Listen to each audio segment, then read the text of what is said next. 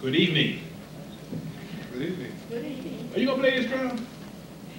Okay. I would like you to play something.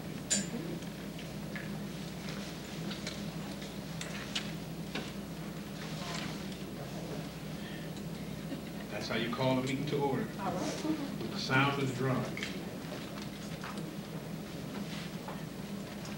Give me a pulse.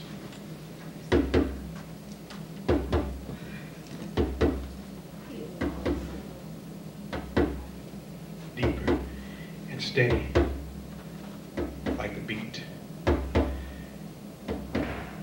Because in the beginning was the beat, and the beat was the rhythm of God, and the rhythm of God is the harmony of humanity. And where there is harmony, there is peace. Now peace syncopates the beats of the drum. As the drum plays, the syncopation speaks the word of God, yeah, the word of peace.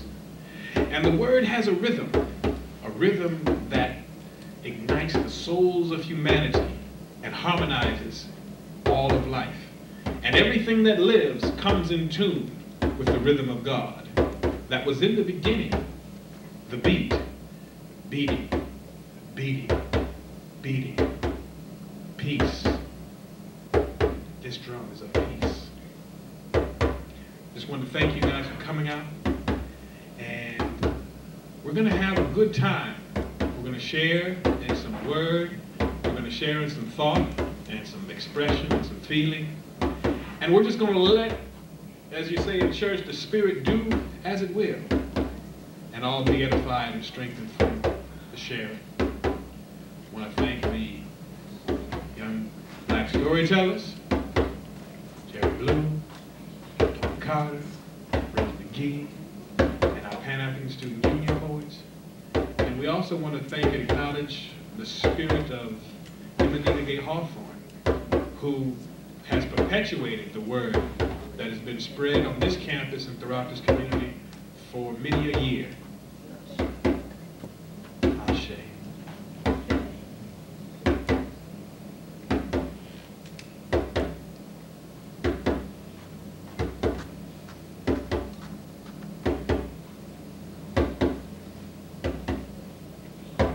The beat. And the beat continues. And we're going to continue the beat with a few selections from a freshman from the Pan-African Student Union, a native of Chicago, and a very, very thoughtful and deep-minded sister. So I'm going to ask Kanisha if she would come and share a couple of thoughts on the beat.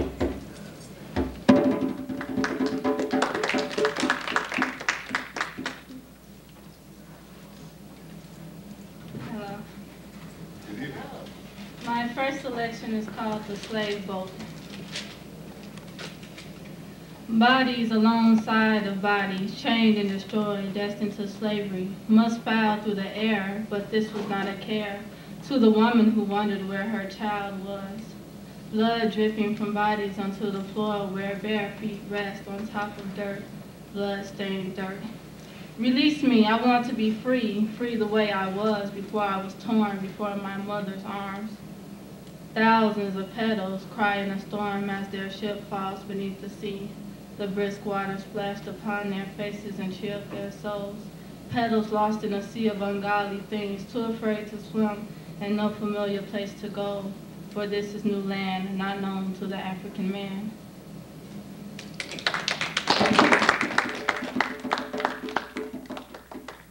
My next selection is called Lucid.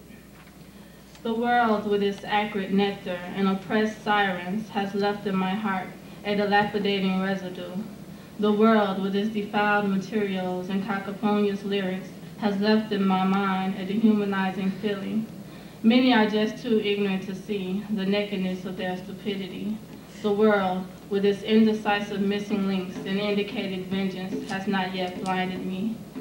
Thank you.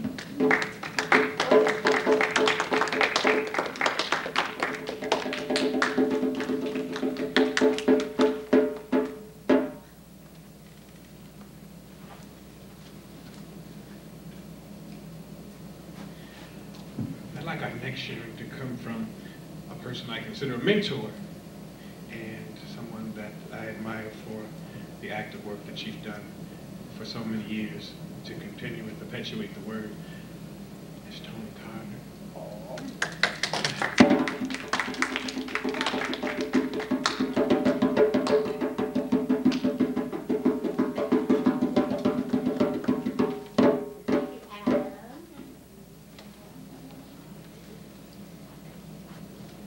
Be here in Augsburg tonight, and thank you for the invitation to share with you this celebration, not simply of African American History Month, but of African American history, of our lives. And I think I'd like to start out on a somewhat comic tone, but it's not a comedy. It's an answer to a question. You know, we've gone through a lot of changes of name changes, which reflect changes of identity perhaps once unknown, and identity renewed. And quite often, I hear people say, what is it, let me see, that they are calling themselves today? Is it Negro, or are they colored? You know, what am I supposed to say? Are they Black or African American? Gosh, they were always changing. Here we go again. So I have, from a dear, dear friend of mine, in fact, my sister, a little reply, and it is called The Evolution of the African American. A man came from Mars and wanted to know just what color is a Negro. Well, a Negro used to be black, my friend.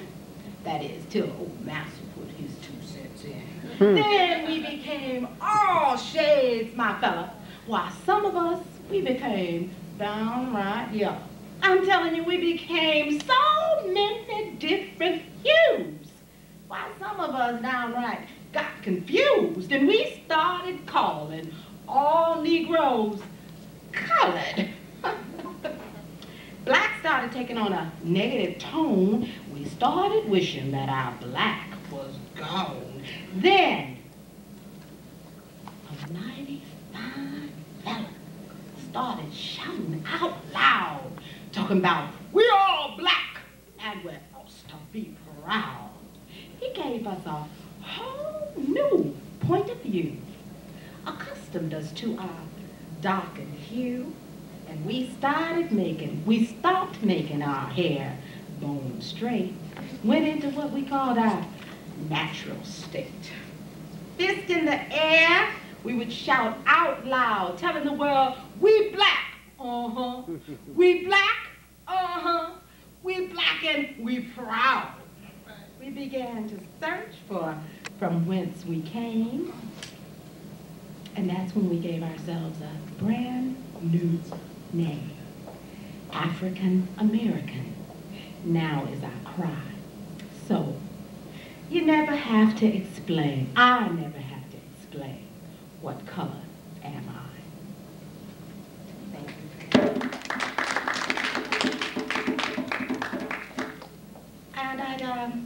And Joe, should I share a story at this point? Go ahead. Okay. I'd share a brief story with you. Let's flow. And I'll share a story from a person that we know of as Asa, or Esau, an African slave who lived in Egypt a long, long time ago. And he gave us so many thoughts and things to remember.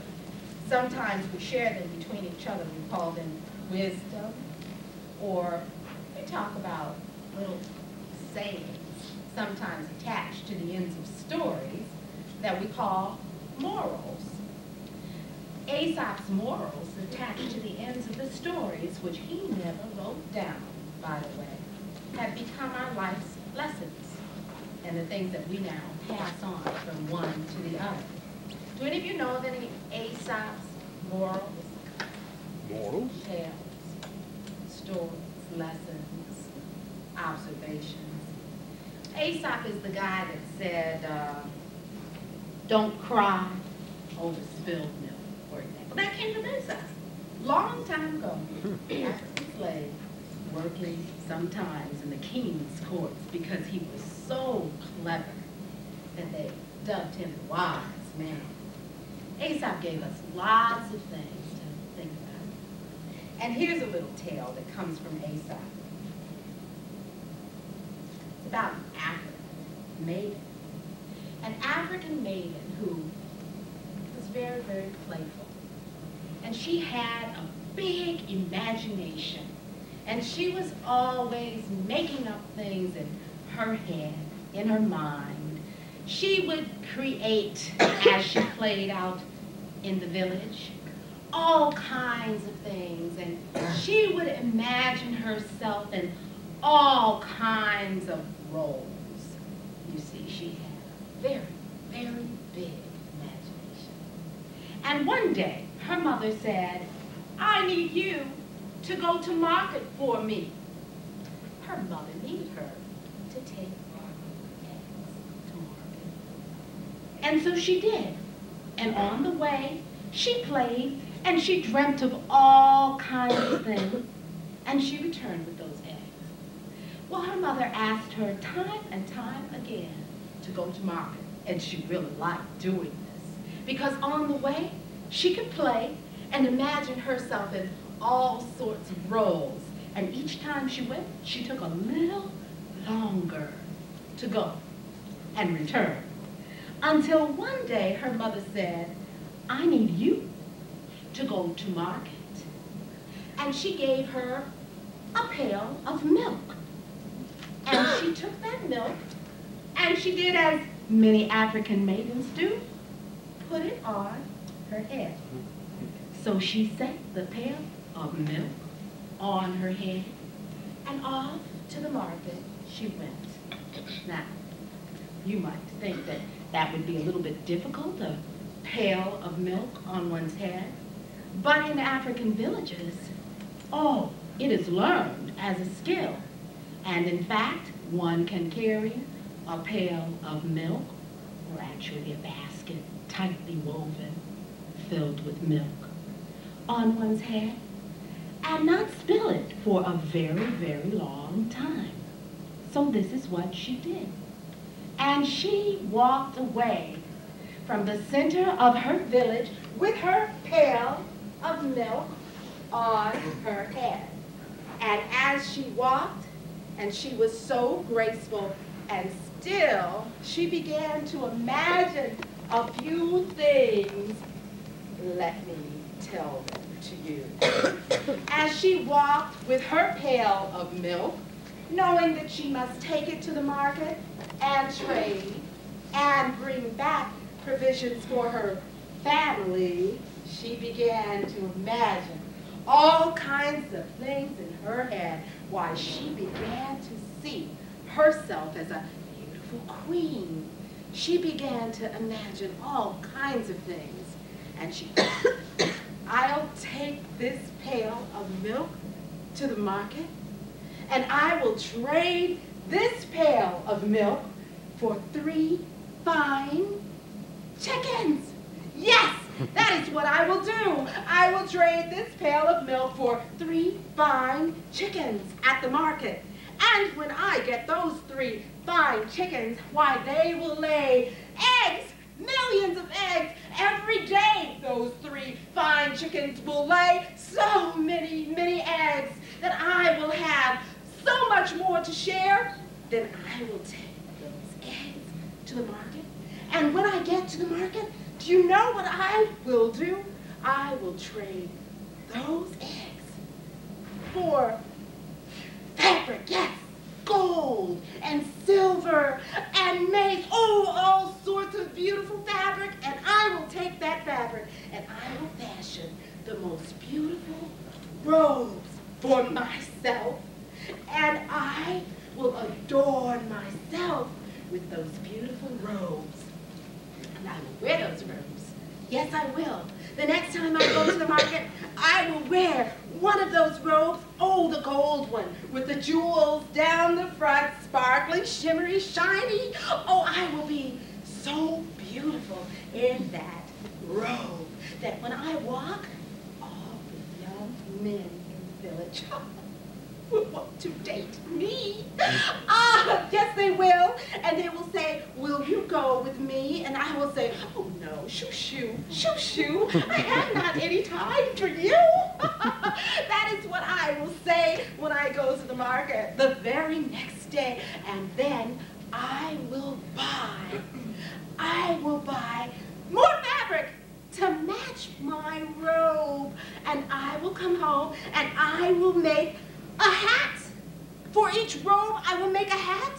I will fashion the most beautiful hats of gold and silver and lame, and I will put jewels on them too, and I will fan myself with a beautiful bonnet. And when I go to market with my robe and my matching bonnet, I will walk and I will be so beautiful, and all the young men will want to date me, and I will say, oh no, no, shoo, you see, I have no time for you, just go away, shoo, shoo, and they will continue to come to me, and I'll toss my head like,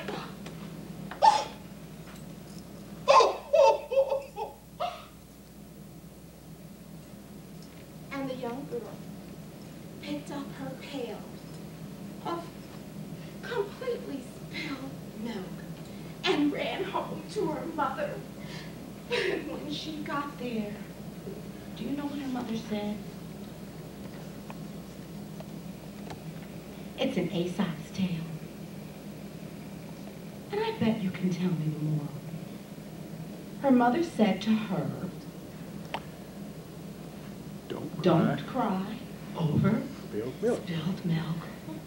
And then she said, and don't count your chickens before they hatch. And that is the end of that. Thank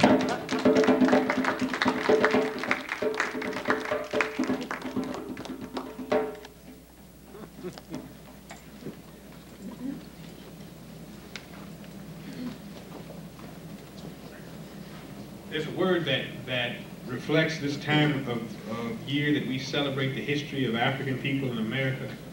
And for young people, you really need to know what people before you have done and the sacrifices they've made that would enable you to do and have the freedom to do the things that you want to do, things that you probably take for granted. There's a poem that has an anonymous writer, but I learned this poem when I was in high school because I heard somebody say it, and for some reason it stuck in my brain. And the poem says, black power, is this to me? Freedom and equality. Frederick Douglass, set me free, that's the way I love to be. Oh God, can't you see that this man won't let me be? But if I have to fight and die, then let me die by my brother's side. If I can't live and be free, then let my blood run red the sea. Black power. It's a word that expresses what young people your age were going through about 30 years ago. The challenges that they faced and the willingness of sacrifice that they were willing to commit to persecution, and equality in this society and abroad across the African diaspora. And so I hope that I thought you would with me. I'm going to share a poem that I actually found in an old file of the Negro poems. I've seen some stuff here I don't think it has really ever stayed there. And I think I might have to student to read that before the night's over. But I found a poem that I haven't seen in a long time. And it's one of my favorite poems. The depth of my love goes deeper than any man can dream to explore your physical womb. The depth of my love gets underneath the skin which Amun-Ra has so richly, naturally tanned. The depth of my love uncovers green and blue contacts, leaf extensions, and artificial bush. The depth of my love is wide enough to embrace you and yours with room to spare and more to share. The depth of my love is charity, which is love for those who didn't understand the King James diversion. The depth of my love needs love, that is, deep and wide, uncovered, natural, and real. The depth of my love is God, Allah, Elohim, El Shaddai, and Jesus, yeah. My love is deep. The depth of my love built the pyramids and the Sphinx, healed the sick, raised the dead, still building, healing, and raising. The depth of my love is time in time, cosmically and eternally, which continues to renew itself and around. The depth of my love destroyed Rome in a day, which is 1,000 years for those who don't understand the day. The depth of my love flows from the Nile to the Mesopotamia to be sure that the world is really upside down.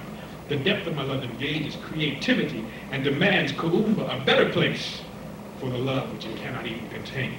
The depth of my love can be found on Mars, Venus, Vulcan, Rigel, the galaxy Andromeda, and beyond. The depth of my love is time, flowing, building, creating, destroying, omnipotently, omnipresently, and omnisciently.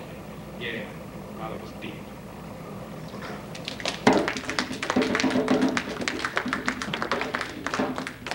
I'm now going to ask one of my favorite people on campus to share a couple of poems.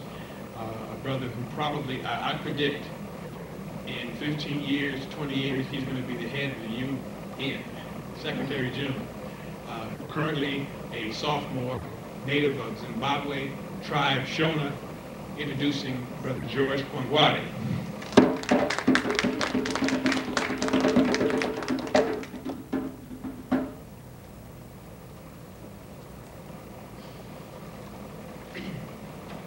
Thank you all. I didn't expect to talk right now, but I was getting myself, psyched up. But anyhow, I'll just rise to the occasion, as they say. I think I'll do that. Well, before I go into reading what I have been writing just a few minutes ago, I want to just tell you where I come from and what I've gone through in order for me to find myself thinking the way I think, the way I speak, or what I speak, so to speak. I am from Zimbabwe, as you've heard, and well, it's a struggle being in a country where mostly it's run by white people. The economy, everything, infrastructure is run by white people. All you can do as a black man is to follow the lead, and you don't have anything much that you can say is yours except what your father and mother have left you, so to speak, I would say again. And well, as the struggle goes, it's not as if we are free. We still have our own struggles that we have to overcome. And as Africans, we are misunderstood, misconceived in many ways because we come from, quotes and quotes, a free continent. The people here think that what we are here for, when we do our work, when we do what we do, is sort of a boast, so to speak, because as you will know, I mean not to be so stereotypical, but Africans, when they come to America, they know that there's a chance for them to succeed, and they work very hard for what they have come to do. So it's a typical African nature. We are brought up to work hard, and the harder we work, we know that we will make it in life. And as I was saying, I wrote this just a few minutes ago when I was working upstairs, and the title is "It Makes No Sense." To fight for an illusion, elusive in its essence, as a struggle. When we cannot talk where we are coming from, we cannot know where we are going to. It makes no sense to talk about it. The blood shed, the tears cried, the hearts broken will amount to nothing in the struggle until we know who we are. A people of majestic inheritance, That's what we are. A people with a rich heritage, a people stronger than any foe's disdain. The seeds of peace have been sowed, seeds of hate with them. But, it's only but within the shape of all this, victory is what we have, and victory we need only to take. Why I wrote this poem?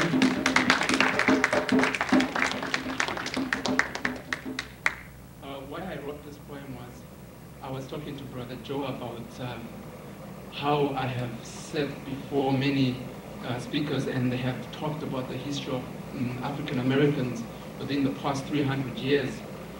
But as I thought deeper, I knew that African Americans do not start 350 years back. They start thousands of years back. And with that, I have been encouraged at least to say out how I feel, because as brothers and sisters, you have the same heritage I have.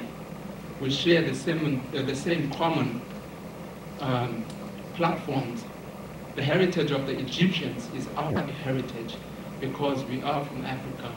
The heritage of most African long, I would say, the ancient of all ancient empires, those that have been classified as the best of all before even the Western world was there. It's your heritage. Until we know that, we won't stand up straight and with our heads held up high and say we are a people of majestic heritage and of inheritance that has not more than 350 years of history, but thousands of years of history. With that,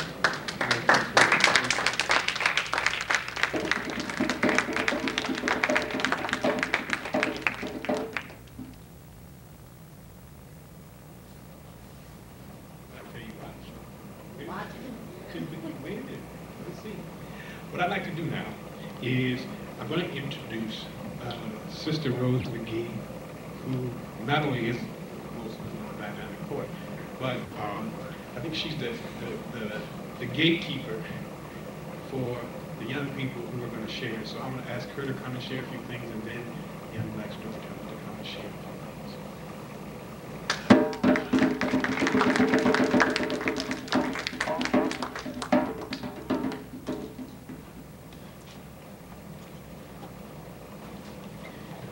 I'll go.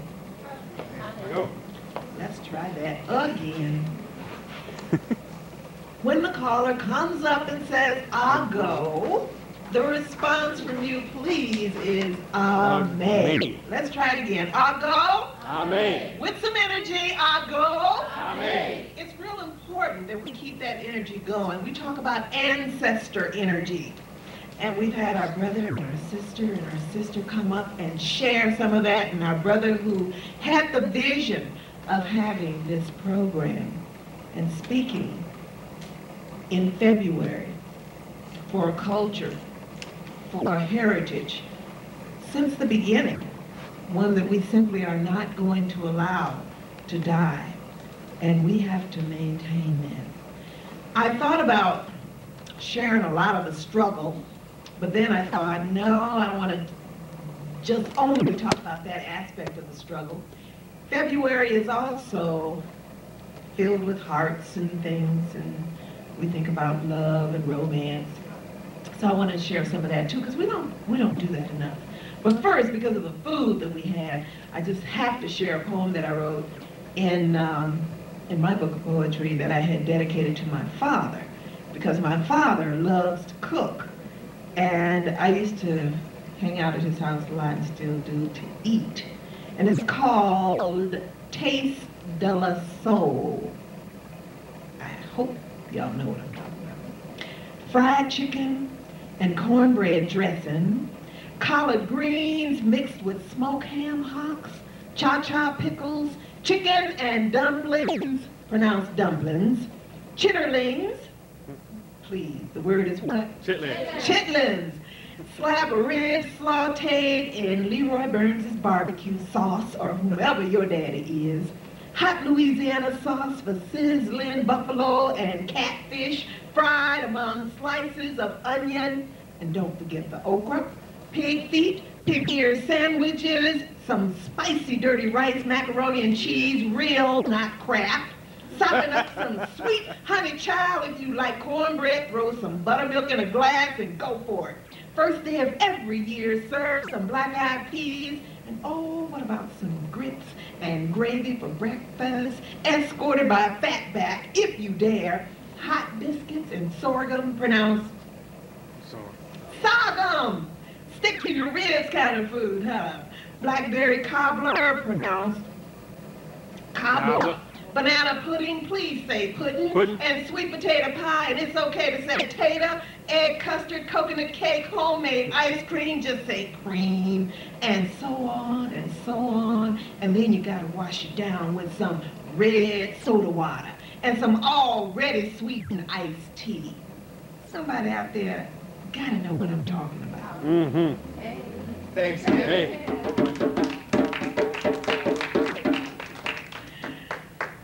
We forget about our food and why we have celluloid and strokes and indigestions and all that stuff.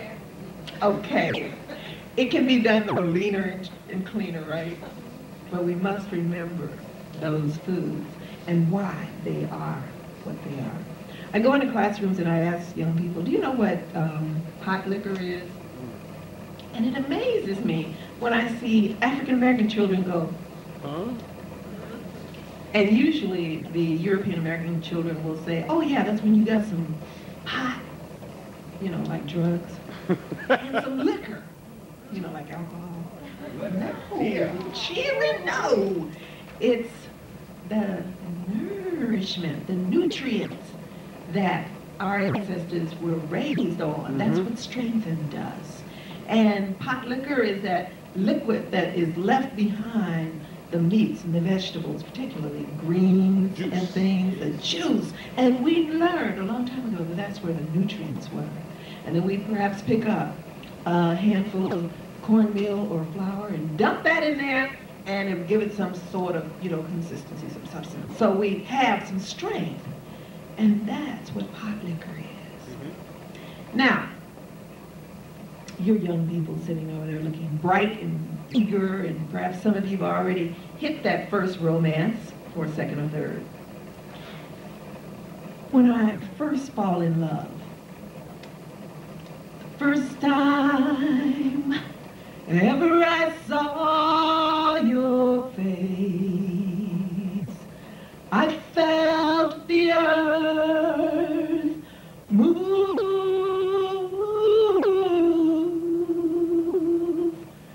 And I knew from a distant place that I would be in love with you till the end of time, my love.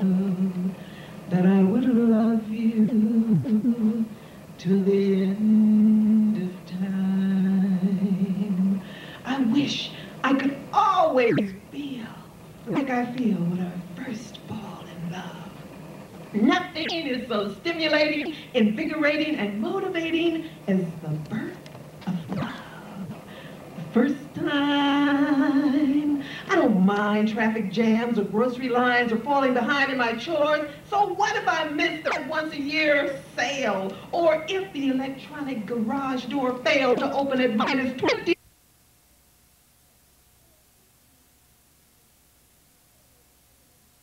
The first time ever I fall in love was the first time that I saw your face. Thanks.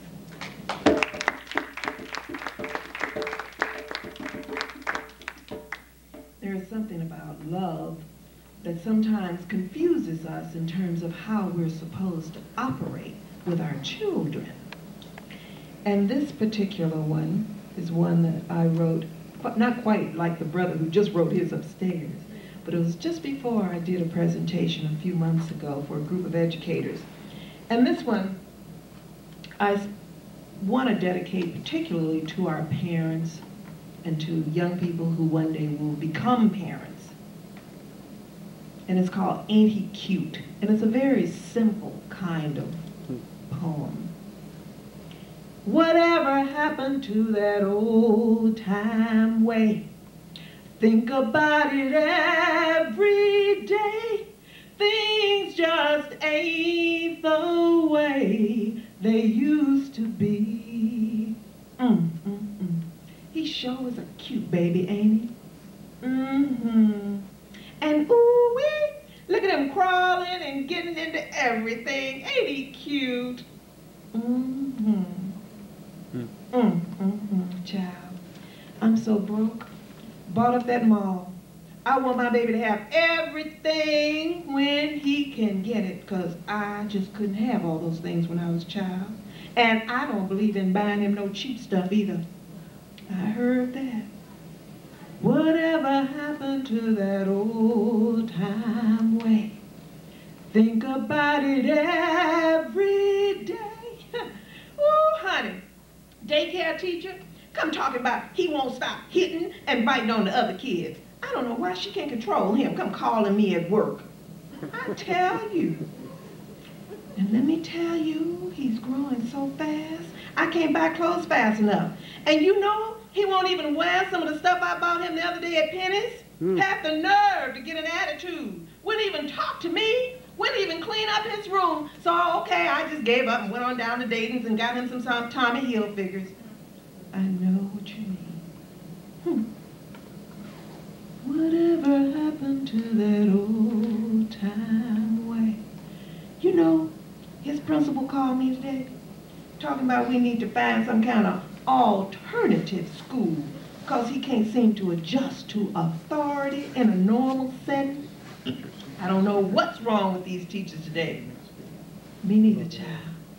Me neither. Whatever happened to that old time way? Talk about it every day. Things just ain't the way they used to be. Thank you.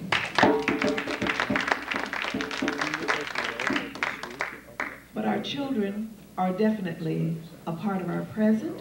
They're not necessarily the future, as we always hear. They are indeed our present, our now. But there's so much that we have to do with them now in order to make them prepared for the future. We have the privilege of working with a very dynamic group of young people. Sister Tony Carter, who came up here first, this idea was her vision several years ago of getting young children involved in storytelling, in the oral tradition, passing it on, keeping that story, our history, alive. So I'd like to introduce to you a portion of our Arts Us Young Storytellers. This is their second presentation today, so they're kind of a little tired, but I really do appreciate the parents bringing them out and hanging in there with us. So please welcome the Arts Us Young Storytellers.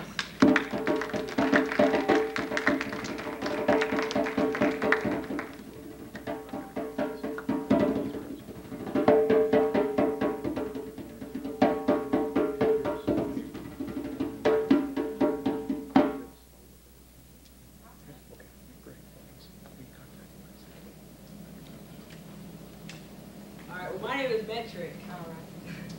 The story I'm telling y'all is a jealous farmer. Once there was a farmer, and this farmer was so jealous, he was jealous of his neighbor's prized milk. And he decided this milk must die. So he dug a hole. It was long, it was wide, but most of all, it was deep. So he sprinkled some oats from the hole to where the mule was fast asleep. And he went to sleep. The next morning, the mule woke up, and smelled them oats, and he just started eating. Wasn't even looking where he was going, so when he got to the hole, he fell in. Now, most people like meals hate to be trapped, right? So he started making all this noise, like, hee-haw, hee-haw, jumping crazy, and the farmer heard him. He was so happy, he ran outside, grabbed his shovel, and started digging up dirt and throwing on his back.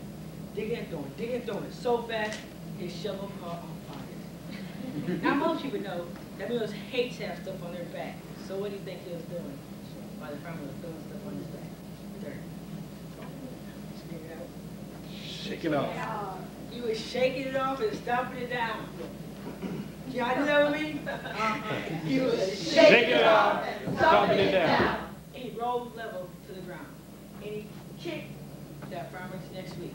And for all I know, he's still climbing around there somewhere. And the moral of my story is, if somebody's teasing you, messing with you, what should you do? Shake it off and stomp it down. And rise up to the ground?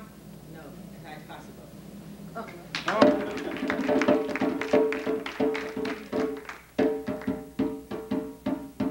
My name is Stacy Wilson, and the title of my story is Trees. A long time ago, when the sun was passing over a meadow, he saw two trees. One was a big, huge, old, gnarled tree, and the other one was a young, weak sapling. And the sun, deciding to be nice, told the two trees about a terrible storm that was coming that evening. He said, "Did you hear? There's a terrible storm, the worst that's been here in 500 years. Well, that big old tree, he turned his head and he said, "I don't need to worry about that. I've been here for 600 years. I can get through anything." Well, the little tree, he thought about it and he said, "Thank you, I'm going to get prepared."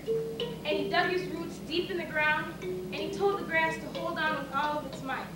And when that storm came by, it was the worst in 1,000 years. And it was terrible, and everything was wrecked. And the next day, when the sun came over the meadow, he saw that big old tree laying on his side dead. But he saw the little tree standing tall. And he said, "How is it you stood, and this big tree is dead?" And the little tree said one simple thing: "I was prepared." And the moral to my story is, you can get through the worst situations, no matter how big or small, as long as you're prepared.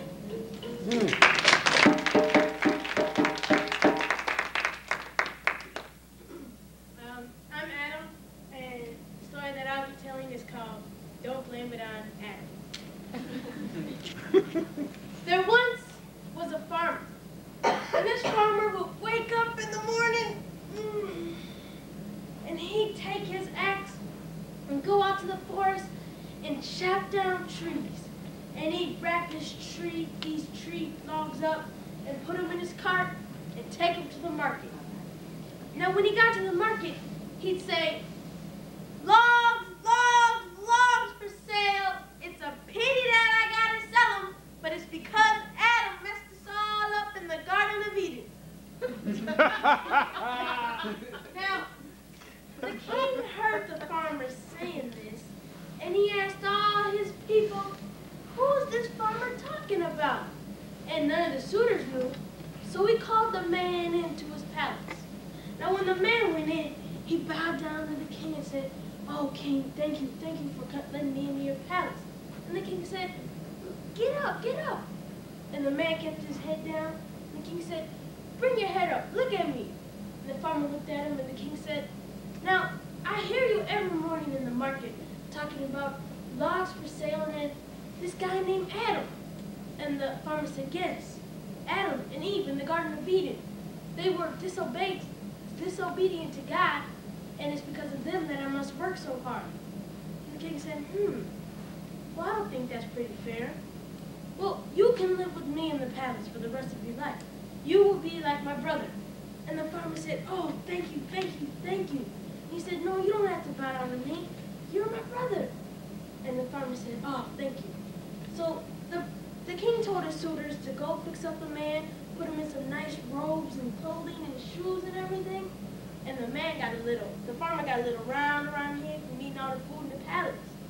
So the king said, "Now, I need to go on some business work, and I would like you to take care of the palace." And the farmer said, "Oh, thank you, really?" And And the man said, but there's one thing that you can't do. You can't open the green door at the east end of the palace. And the farmer said, oh no, I got this whole palace. Why would I want to worry about a little green door? And the king said, okay, thank you. So the king went on his trip. Well, the farmer kind of didn't have anything to do in the palace. He couldn't leave the outside walls because people were afraid he'd get killed. And so the man found himself going into the east side of the palace and in front of that green door locked. The man said, And he found himself about to open it. He said, no, the king doesn't want me to. So one day, he found himself in front of the door again. And he said, Now, the king is my brother. And he asked me to take care of the palace. So in order for me to take care of the palace, I guess I'd have to know what was behind this green door. So the man said, yeah, that's good. So he opened up the green door just a little bit. And he looked inside, and it was real dark. And he opened up some more, he felt on the side, and he clicked on the light, and all there was old rags and all this dust. But all of a sudden, a little mouse squeaked right out the door. And the farmer said, oh no, that was the king's pet mouse. That's what he wanted to stay inside the green door. So he shut the door, and he started running after the mouse inside the whole palace. Now while he was running, the man got really hot. So he took off his robe, and he started running again. Well, he found himself slipping on the palace, so he took off his shoes. And he kept running after the mouse until he slipped again, and he fell into his big pair of legs. And he looked up, and it was the king. And the king said, brother, what are you doing naked running around in the palace? And the man said, well, I was chasing your pet mouse that lived inside the green door. And the king said, what? I have no pet mouse. And what were you doing inside the green door? And the farmer looked down, and the king said, I told you not to go behind the green door, and you disobeyed. You are worse than Adam in the Garden of Eden. I want you out of the palace and back to your home. And the farmer said, I understand. And he went back home, and he woke up the very next day, got his axe, went out to the forest, chopped down the wood, wrapped up his logs, went to the market, and said, logs, logs, logs for sale. And from that day forth, he never, ever mentioned Adam again. Thank you.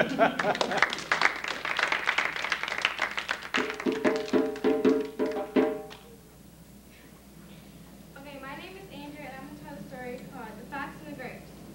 A hungry fox roamed into the vineyard one day. There, she saw a bunch of sun-bright grapes. They looked so plump and juicy, she could hardly wait to eat them. So she jumped to get the nearest bunch of grapes, but they were too high and she could not reach them. Again and again she jumped, but again and again she missed. She looked up at the grapes, walked away, saying, as anyone could see that those grapes are sour, which goes to show it is easy to despise what you cannot have.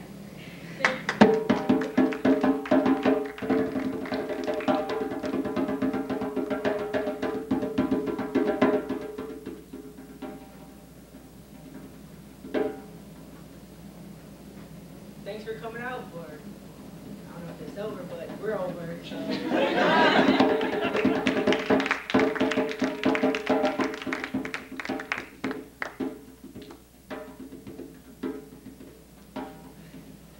We have a couple of more things to share.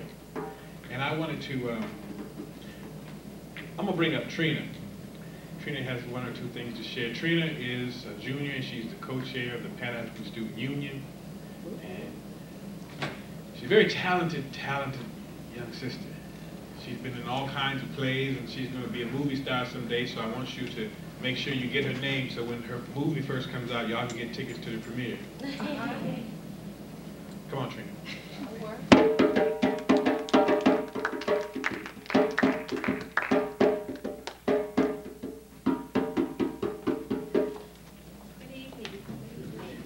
I'm going to do two selections, one written by M. Anita Gay Hawthorne and one written by me.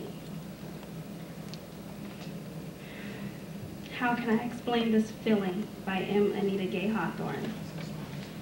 How can I explain this feeling? You see, it's not like anything I've quite felt before. I mean, it's a bit spectacular, this feeling for you. It's as if the fog has lifted, and I can see, oh, so clearly now. You see, it's not like anything I've quite felt before. I mean, I want all your time, all attention, and all kisses right now and forever, it seems. And it does overwhelm me. You overwhelm me. You see, it's not like anything I've quite felt before. How can I explain this feeling?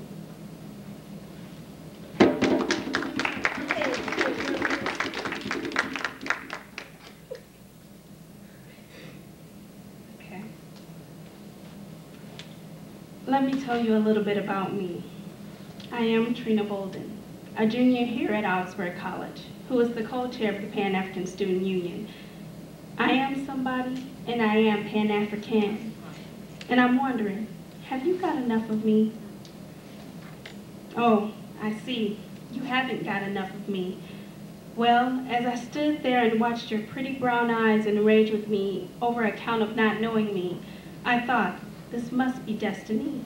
Because how can someone be so mad at a person to a point where they cannot speak, but as time goes on and you become strong, you see, you just didn't get enough of me. Was there something in the way that I dressed or in the way that I pressed on and on that drew you to me? Tell me, have you got enough of me? Was it my hair or my brown skin? If you dare, simply because I'm African. Was it my walk, my talk, or my inner being as you thought? Tell me, have you got enough of me? Was it my touch or my kiss? Is that what you missed? Tell me, have you got enough of me? Was it my stilo or laying on my pillow? Is that the dealio? Tell me, have you got enough of me? Well, I see you stop by to say hi. Oh, you haven't got enough of me.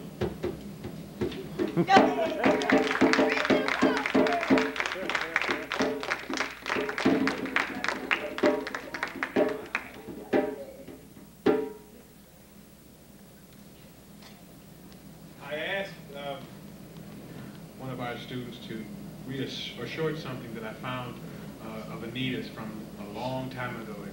It's really short, it's really to the point, and it's one of those little things that we're going to try to do more of to remember who Anita was and who she still is with us.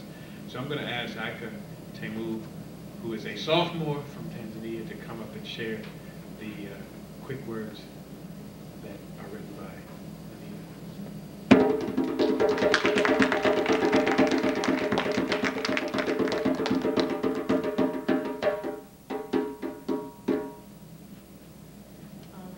The poem's called Things Would Be Different. If I had my way, things would be different. Women would be women, men would be men, and those in between would be happy. If I had my way, things would be different. The South would rise to the South, and such whenever it wants to, and those in between would be happy.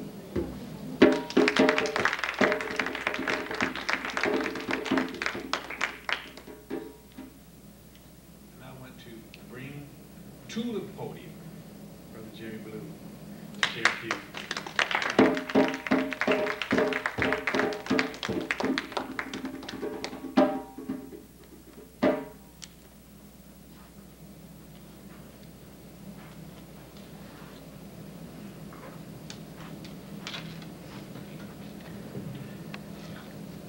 African American Fragments by Langston Hughes.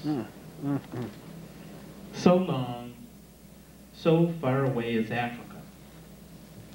Not even memories alive, save those that history books create, save those that songs beat back into the blood, beat out of blood with word sad song, in strange un-Negro tongue. So long, so far away is Africa. Subdued and time-lost are the drums, and yet, through some vast mist of race, there comes this song. I do not understand this song of atavistic lands, of bitter yearning lost, without a place. So long, so far away is Africa's dark place.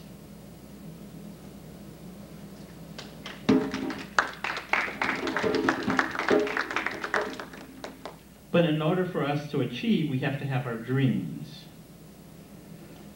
So I say, to fling my arms wide in some place of the sun, to whirl and to dance till the white day is done, then rest at cool evening beneath a tall tree, while night comes on gently, dark like me.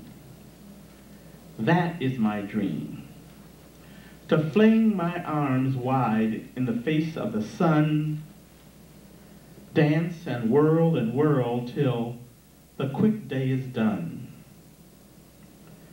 and rest at pale evening, a tall slim tree, night coming tenderly, black like me.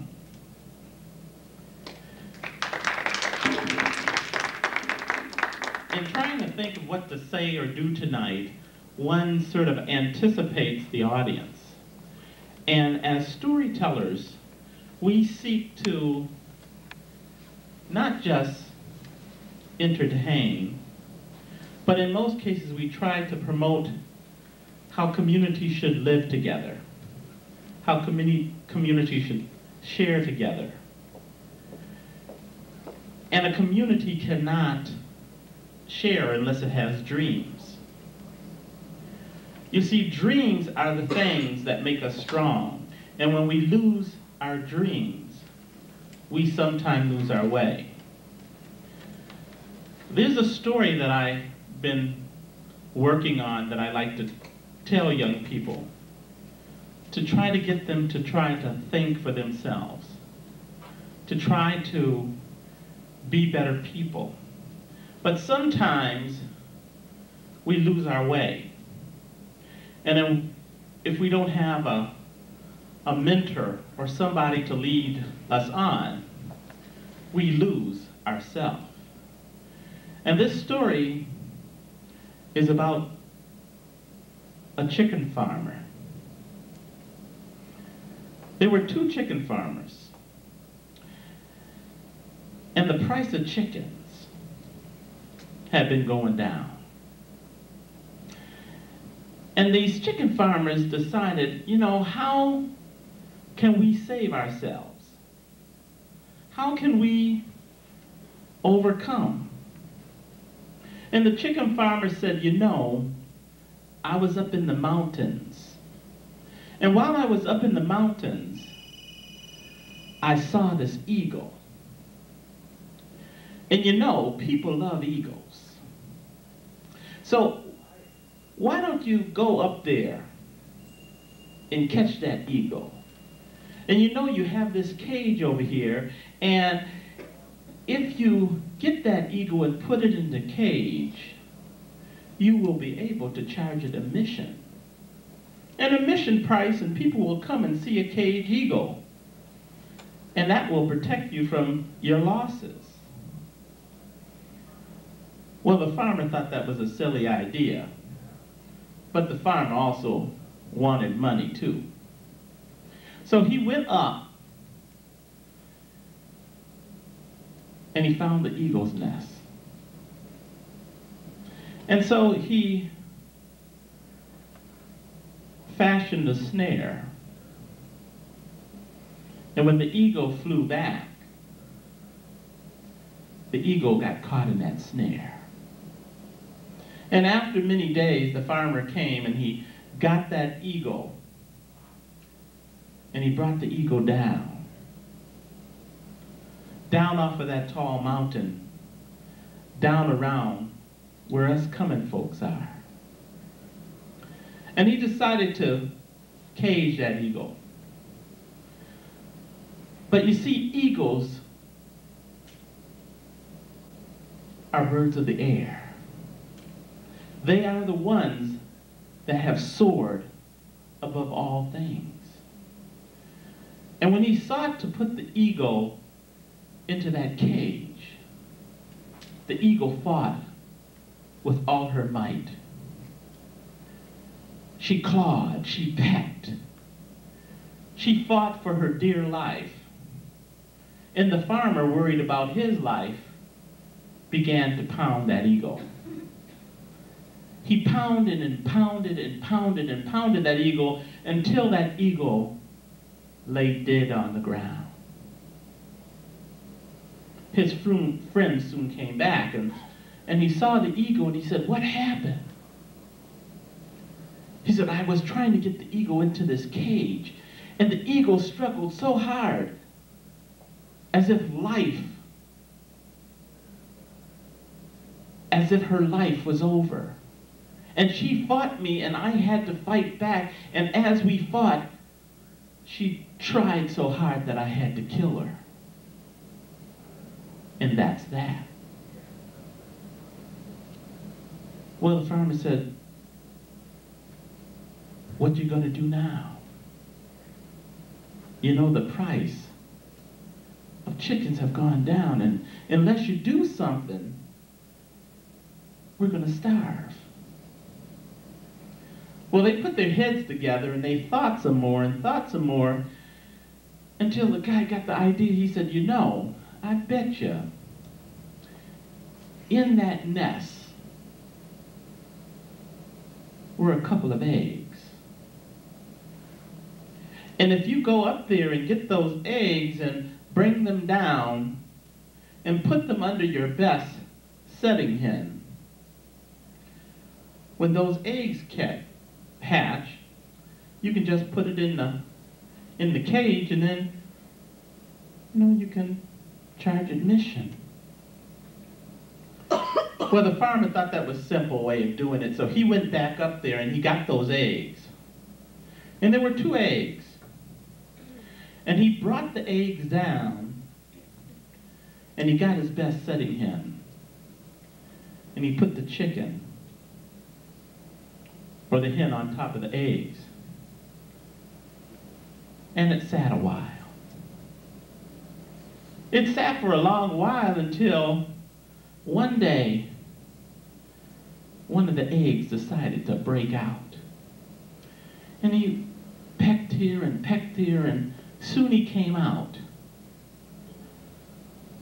And not knowing who he was or where he came from, he began to act like the things around him.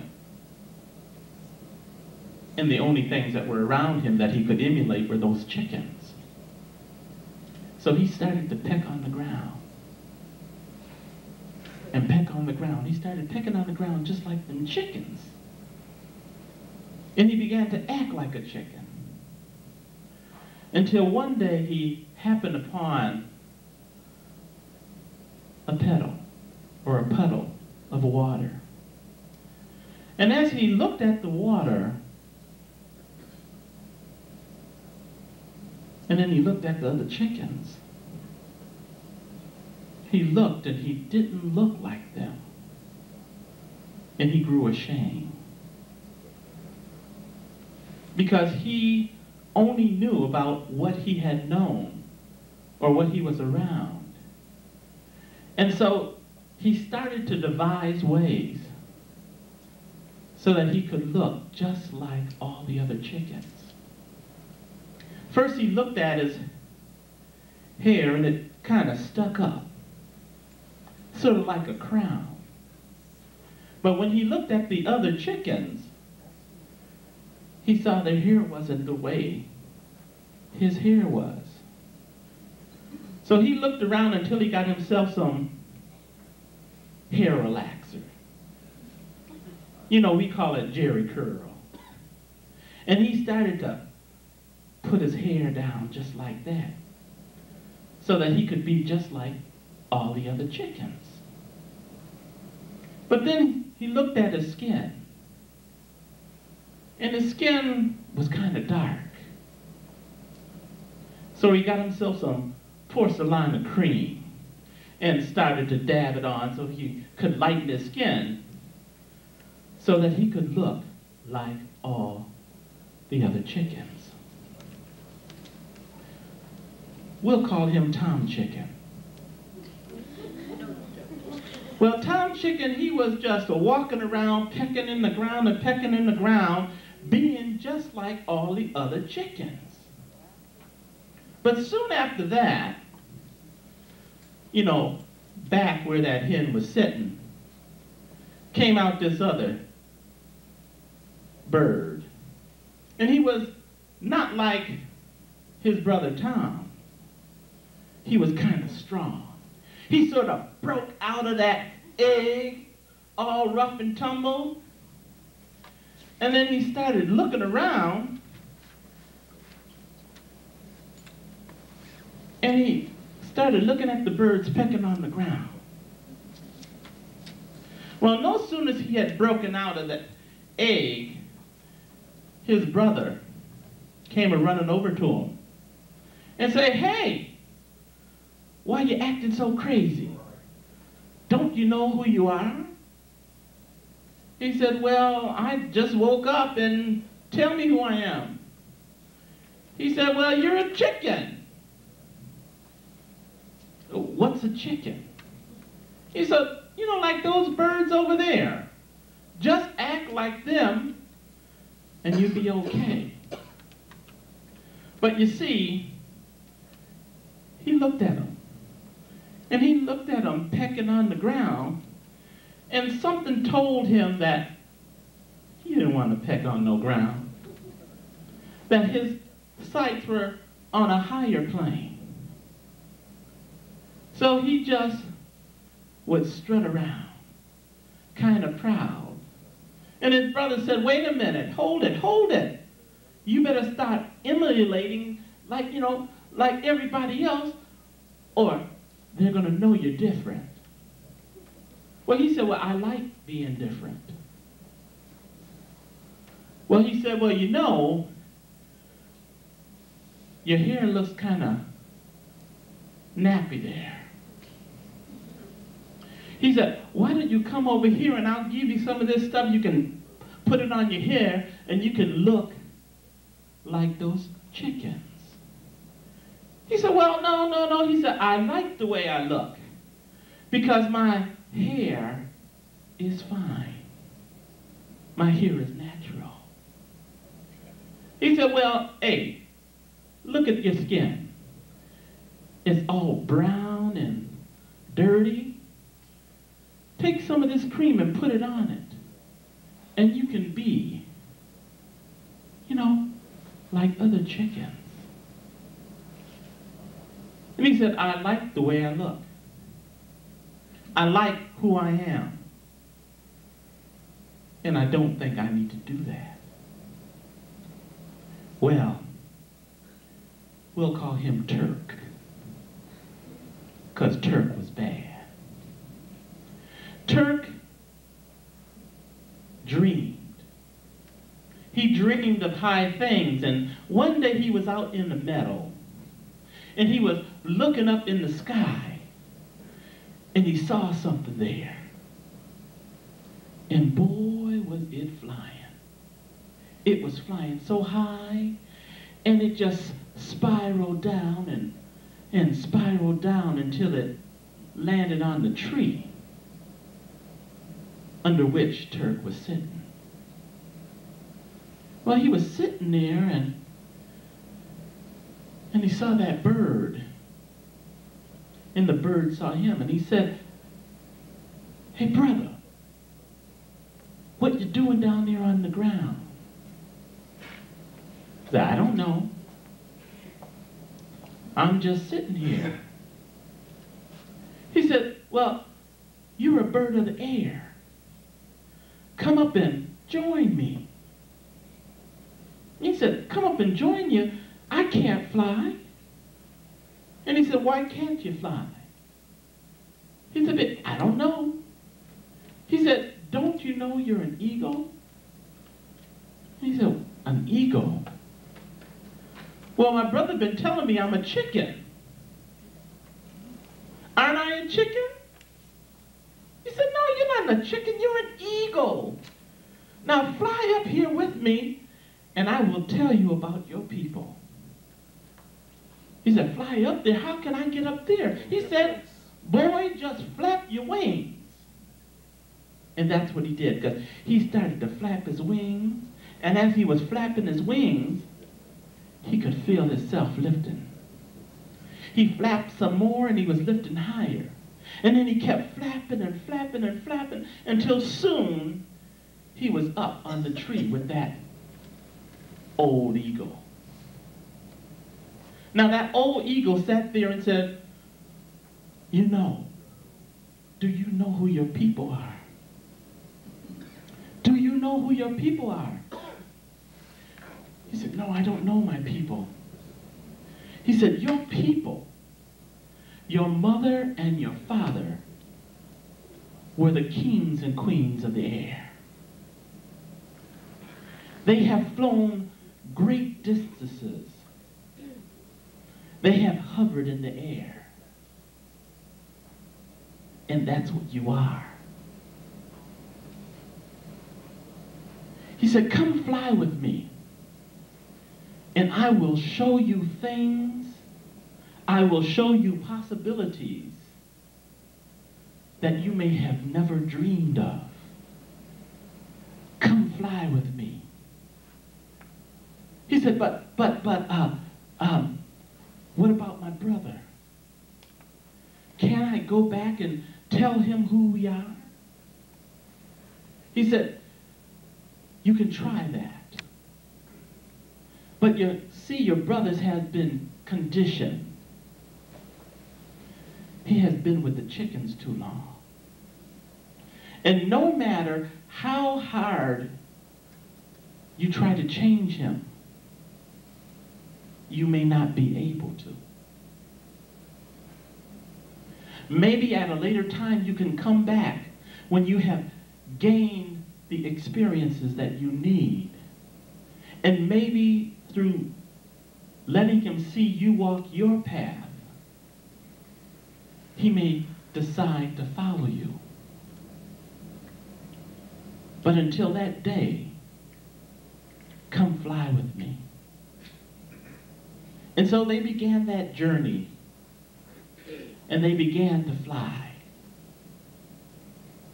They flew high into the sky,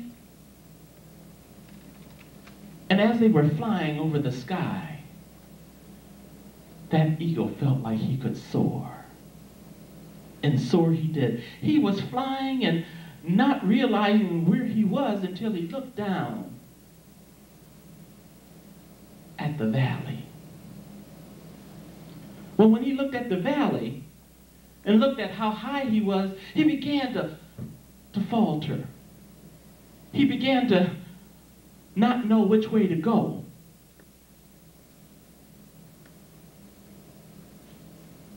He almost lost his way. He said, what do I do now? I am so high, I might fall. And that valley is so deep that if I fall, I will never be able to rise again. But that eagle flew next to him. And he said, you know, that's just the valley of oppression. If you just flap harder, you can fly over it. Just keep flapping your wings.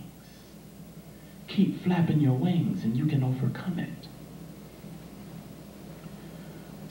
Well, he overcame that. But no sooner than you get out of one obstacle, you fall into another. This time he was flying over the desert.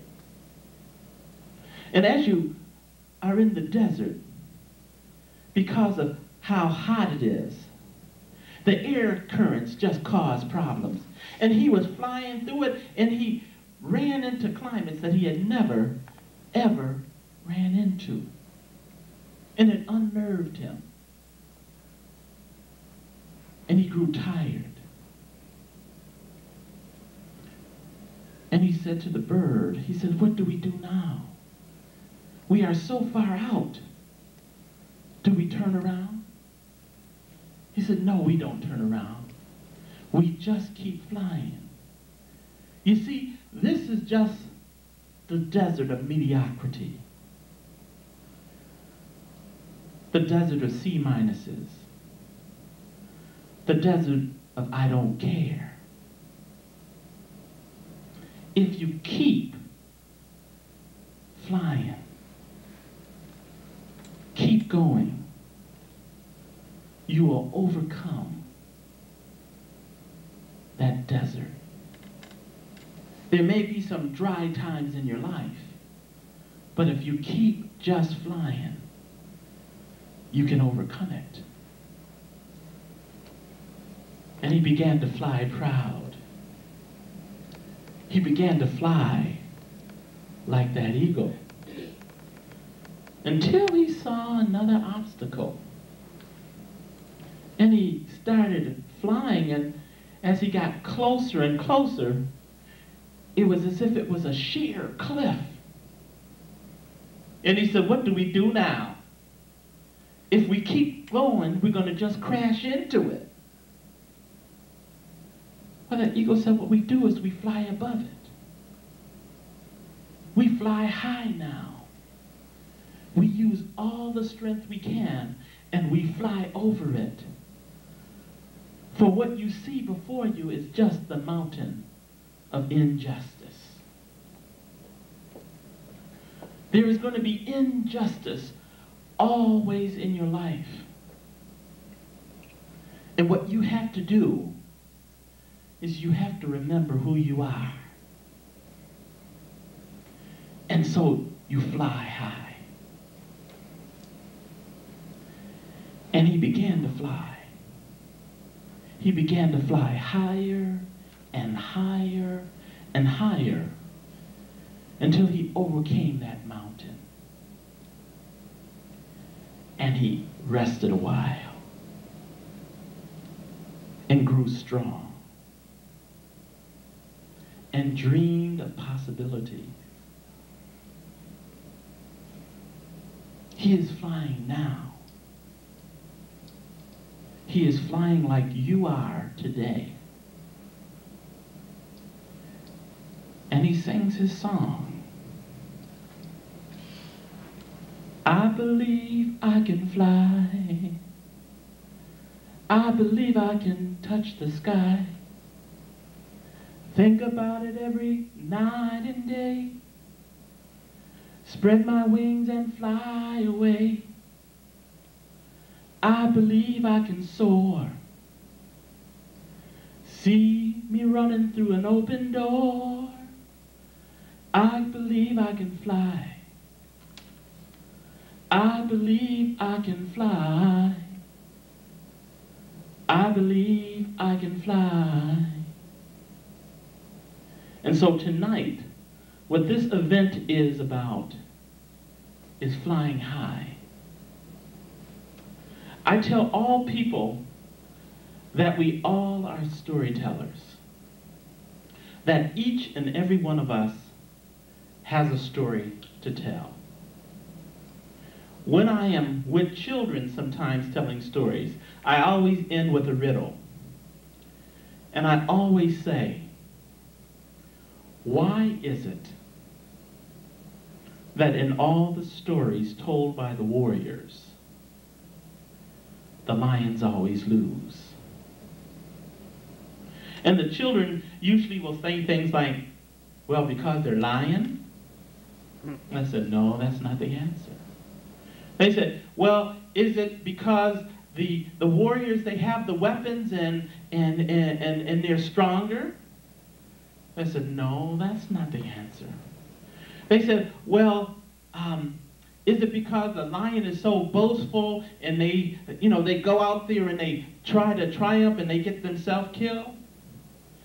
I said, no. I said, listen again. Why is it that in all the stories told by the warriors, the lions always lose. And by that time they get all quiet. And then I say to them, it will always be true until the lions start telling the stories. Because each of you are lions. You must begin to tell your story. Because if you don't tell your story, there's usually somebody out there who will tell your story. But they will only tell it the way that makes them look great. And as I always say, that's the truth. And that's a fact, because I would never tell you a fib.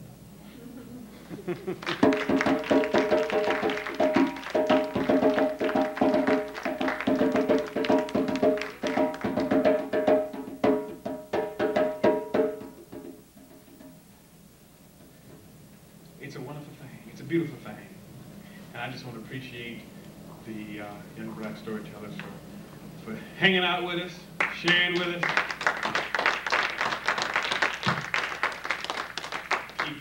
Keep learning them stories, keep telling them stories, keep sharing the word that has meaning, not just to you or to your community, but people who are open to hear. I want to thank those students of ours from the Pineapple Student Union who shared some poetry, Tanisha, and Trina, and George, and Ika.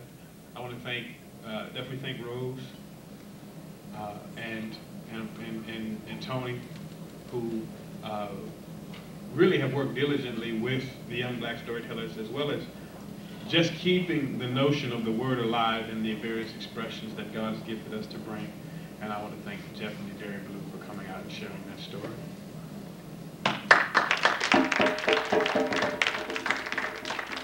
Now, we're going to close out. Some of y'all don't know how we do, but in the Pineapple Student Union, we have a tradition of closing out our intimate programs like this by joining in a circle, grabbing hands, and it was something that Nita had started over the years, and we always end our sessions like this with what? 7 Harambe.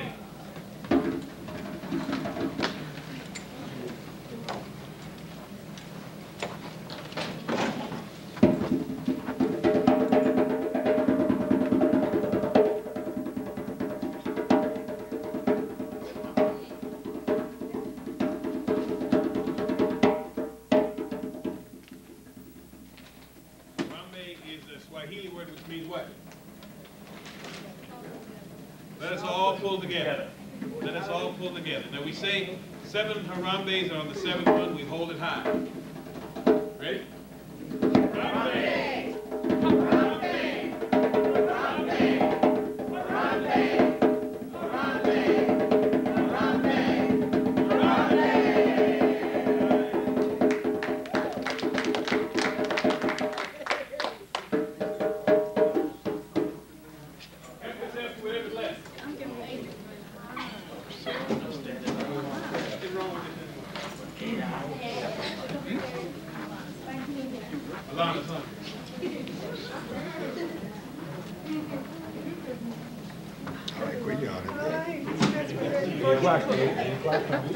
I know. Bedtime at 9, you know.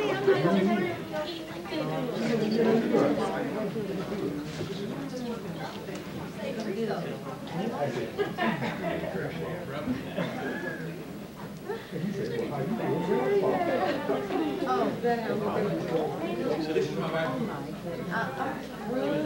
Where do you back it a little bit? Can I please? Are you serious? It's not creative. What? Can I? How do you know? You didn't. That's how you see it.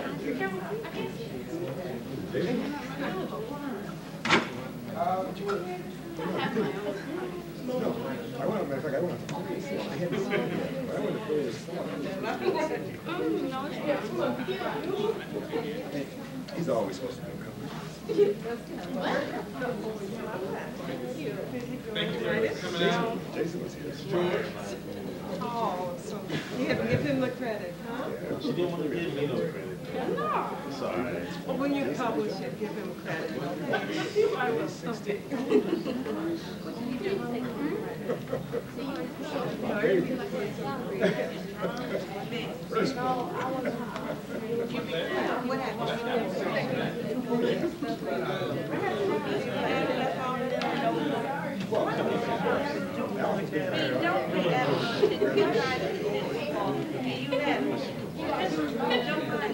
Yes, she is. She's I have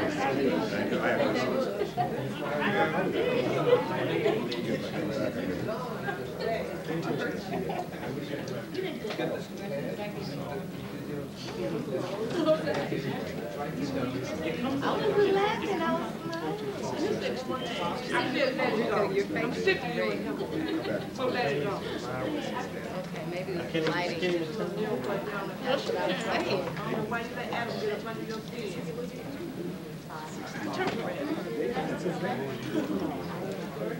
Now sit down. You gotta take your face. Where you about to Editor Where you about to still? I had to do a conference and I had to go to our RA stuff and I went to the basketball game. And I was with my brother's when I came here. It's in a collection of Why didn't they, shut up? Ours go to retail. I was not taught to leave you alone. I had to go to this conference. So what year are you?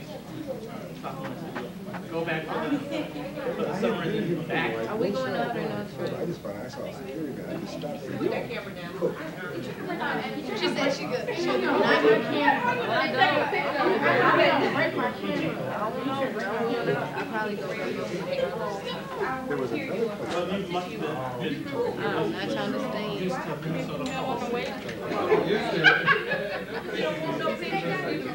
When I went to library school, I had friends who were from Nigeria. They were saying that as soon as they finished, they were going home, they were going to burn their winter coats. Then they have a big bonfire. Yeah.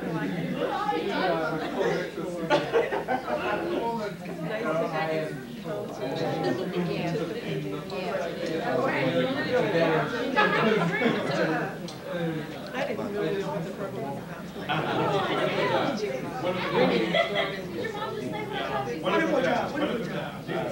I have friends who say, I'm going home.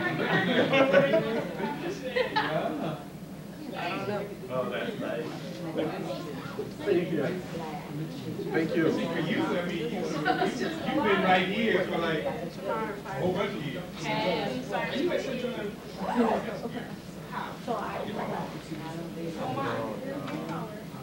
Shut up.